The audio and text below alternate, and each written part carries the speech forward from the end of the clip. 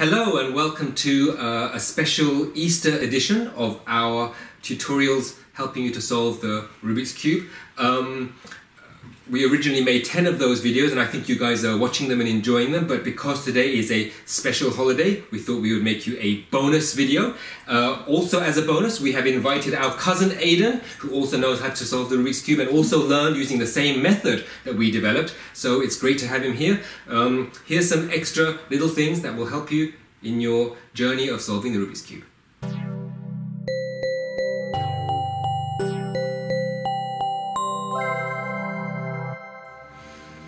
Okay, the first thing we're going to teach you in this bonus video is about solving the white cross. Now remember in video B1 we showed you those trooper siblings who came home wearing their jammies and we needed them to be sitting at the dining table properly. Now sometimes, see, this is Chandler and he goes to competitions and he solves the Rubik's Cube in competition. So I want to show you a technique that he uses which might help you. Now when Chandler first looks at the cube, he looks around and he looks at the cube and figures out which are good edges and which are bad edges. What he's doing is he's looking for white pieces, and a good edge is one that can be put in the right place in only one move. So this one here, the white red, is a good edge because, as Chandler's going to show you, it can be put up into the top layer like this.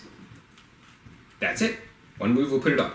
But then Chandler will identify some bad edges, and especially this one. I think some of you may have trouble with this one because it looks like, how are you going to fix that? So what you need to do to fix a bad edge is to turn it into a good edge. And one move, usually on the F face, will turn it into a good edge. So Chandler, can you show us how to make that bad edge into a good edge? Like that. Good. And then he's going to spin the U face so that when he puts the that edge up to the top, it'll be in the right place. He does that. Then in one go, it goes up and it turned into the right place. So that blue-white is now sitting in the right place. So it might help you when you're solving to look around at the edges, just like Chandler does, and to figure out which are good edges and which are bad edges. Okay, the second thing we're going to show you in this video is something that I wanted to kind of correct, which was that when we taught you the button 3 on the magic elevator for the bounty hunters, we actually sang it two different ways. The first time when we was with the band, we sang it like this.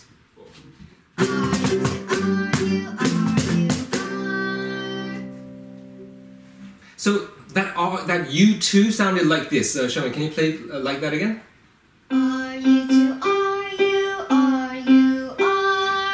Right. And then later on in the same video, when we actually played it on, when Sherman played it on piano, she played it like this.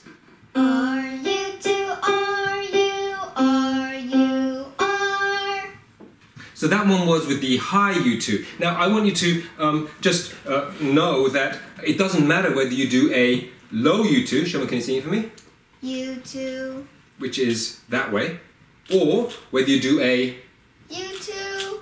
Because the cube has 4 turns, whether you do a U2 clockwise or a U2 counterclockwise, it ends up being the same thing. So just to demonstrate that it works either way, we're going to have Aidan here show you how to insert those white corners into the correct place. So what he's going to do right now is he's looking for, okay, this one is a white, green, red.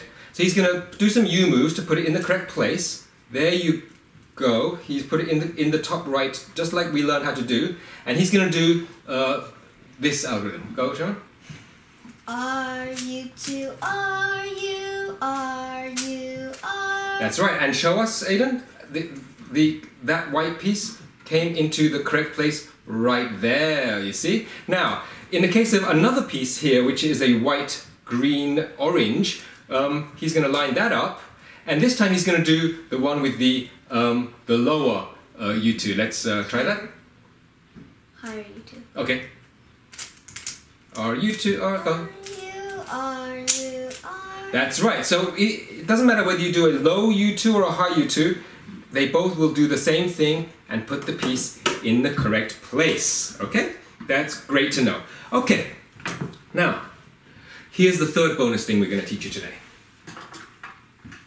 Now, this one was in the episode when we were doing some magic, and that's kind of appropriate because when I first taught Sherman this, she said, "Wow, that's like magic." And remember what we did was we taught you that when you do the fru roof, F-R-U, R prime, U prime, F prime, you move from here to here, then again to here, and again to here to get to the yellow cross, right? Now we're gonna teach you an algorithm, which is F-U-R, R prime, U prime, F prime. No, for Earth. For Earth, F-U-R, U prime, R prime, F prime. Okay, it's going to be written there, so that's fine. Sherman, can you play that for us, please? Very easy. For Earth. Right, so instead of doing for roof, if you do for Earth, then what it does is you can skip a stage. So if you add the dot, it'll go to the line. If you add the hook, it'll go to the cross. If you are at the beginning, then you have to do maybe do the for Earth once and do the for roof once, and you'll get to where you need to go. So that's a really, really cool one that you can use. And actually, Aiden's going to be using it right now because the last thing we're doing right now is a walkthrough, basically an example solve. What we're going to do is we're going to do an official scramble, and then Aiden is going to solve the whole cube with a little bit of help from Sherman doing some music and maybe Chandler just watching over and seeing if he's doing the right things. And that may help you when you watch Aiden do an example solve. So let's call it solving time. It is solving time! Okay, so Aiden's going to do a walkthrough. Now, we solved the cube. We started with a solved cube and we scrambled it. Sorry, we didn't solve it. We solved it and then we scrambled it. We put the green front and the yellow top and we did this scramble. Okay, so if you want to follow along, you can also get a solved cube, scramble it exactly like this, and then you can follow along with what Aiden is doing, and hopefully we'll learn something when he's doing this walkthrough solve. Okay, let's get started. What Aiden's going to do now is to turn the cube upside down, so he's got the white there. One white is already solved. Which one is it? Okay, let's put that into position. That's very nice. Okay, now which is the next white edge you're going to do? That one? Okay, what color is that? It's an orange? Orange white. Okay, you can say it out loud, Aiden, that's okay. And how are you going to get it into the right place? He moves it away, brings the middle down, and slots it in. Oh, that's a system that he uses. It's a really cool system, one that I taught him pretty early on. Okay, and is that a good edge or a bad edge? You know what, do the red one first. Let's see what happens when you, yeah, that's easy. Put that up, good, red one's done. And we got one more, which is this one, okay? How's he going to do this? Okay. Oh, that was a nice move. Wow, I didn't know what he did there. That was really cool. He's made the white cross. So now he's going to turn the cube upside down. Okay, he's going to look for some corner white pieces. What do we have? That one. Now, well, maybe we can wait for that one. Let's do one which is a little bit easier. Okay, let's start with that one. Okay, the white, orange, blue. It's in position, and we're going to do which algorithm, Sharon? You are. Good. So let's see it, Aiden. The white, orange, blue is in the right place. Very good. What's the next? Can you find another white one in the top layer? That one. Okay. Put that into position, please. Now that one is facing right. Okay, so it's a different algorithm. It's the easier one, actually. Are you? Beautiful. That went in too. Okay. Any more? Okay, that one. That one's one facing front. Okay. Let's do that one. You are. Okay, now we have an interesting situation where, this is fun, he has the right piece in the right place in the wrong way. So he's going to just randomly have this piece come down here, which means this is going to pop back up. So we can use any algorithm. Let's do the easiest one.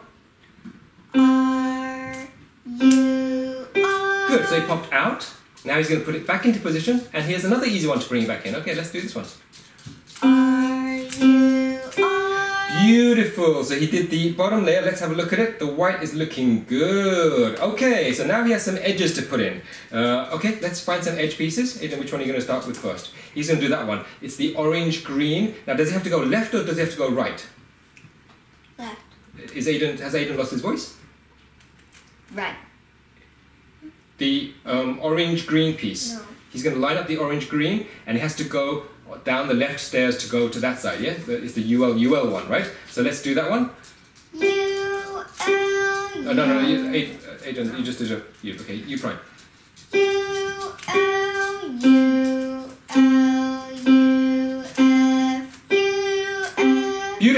So the orange green is in, nicely shown, thank you. And the next one, which one are you going to do next? He's going to do, oh, the red, blue, that's right. That one also has to go down the left steps, I think, right? Okay, let's do that again. U, L, U. No, you did U, F. Can we, okay, let's bring it back. But let's bring it back into position. Okay, let's go again. U, L, U, L, U, F, U, L. Very nice. We've got 2 edges in. What more do we have? Oh, we have that one right there. It has to go to the right side. Let's go. U, R, U, R, U, F, U, L. That was very nice. And the last one? Oh, that's the easy one. Good. Another right one. Okay, let's do that. U, R, U, R, U, F, U, L. Now look at the bottom 2 layers. They look so good. Okay, now, what does Aiden have? Do you have a dot or a hook or a line or a cross? Hook. A hook. Now how do you hold a hook? You hold it with, that's right, look at that. The yellow edge piece is on the left and the back.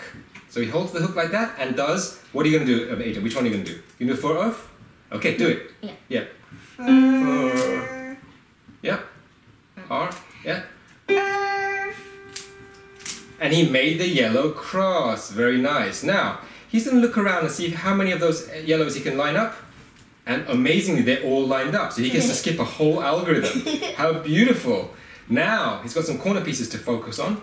What have we got, Aiden? Do you have any good ones? Oh, he found one which is in the right place. So he's going to hold that one front right. Yes, Aiden? Front right. Yeah, like that. Okay, he's going to do this algorithm. U, R, U, L. Nope. L. Yeah. U, R, U, L. Okay, they all rotated. Did they rotate so that they're all correct now? They are. Okay, so let's do some RDs. All together now. Go. RD, RD, RD, RD.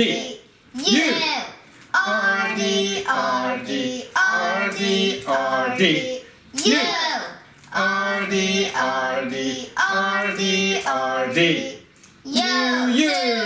Now remember, on this stage it was beautiful. I forgot to tell you at the beginning, but Aiden was very good. He chose a side, the red side, to keep front, and he didn't change that at all. He only did U's, he didn't turn the cube once, and now Aiden has a solved cube. Congratulations, Aiden. Thank you for showing everyone. Have a happy Easter.